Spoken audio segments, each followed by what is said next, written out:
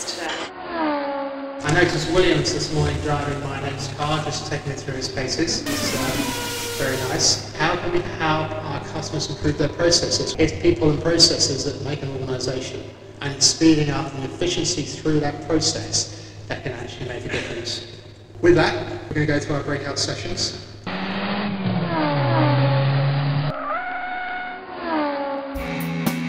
I was very interested in Adam and the way he was doing transcription. That was interesting to me. It's just looking to see how we can enable technology to help our patients. Winscribe are taking it seriously. They understand the pains the law firms go through. But getting someone like the SRA, getting someone in from some of the other organisations, I think is really good as well.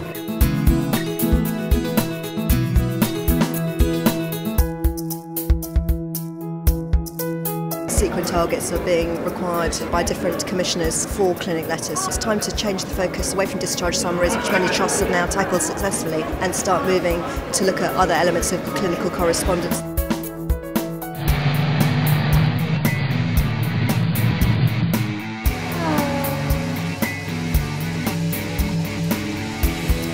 Winscribe's beneficial to us because it's allowed us to transform clinical correspondence workflows and given us the power to be more flexible and increases patient safety.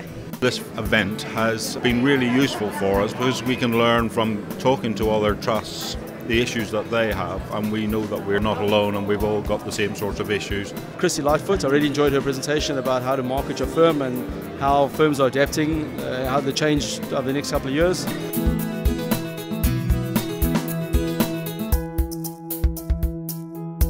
We've got a full range of medical services. All our battle-injured soldiers come back to Birmingham for treatment, and in 2009-10 we saw over 700,000 patients across all of our services, and each one of those would have had a minimum of one letter. Love the story about the University Hospital Birmingham. Absolutely brilliant, learning about what they've done. You know, we're looking to do something similar, so it's really interesting. I think the content that we've had has been really well received. All the people I've been talking to said it's been really good, because we've been talking about their issues. Let me introduce you, ladies and gentlemen, to the Stig.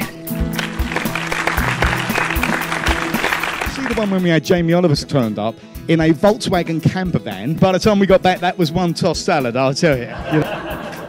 The presentation by Stig was extremely entertaining. I thought he was good. He was quite a charismatic guy. I don't know why the BBC kept him in a costume the whole time. They should have just got him to front the programme. Winscribe is to move away from product.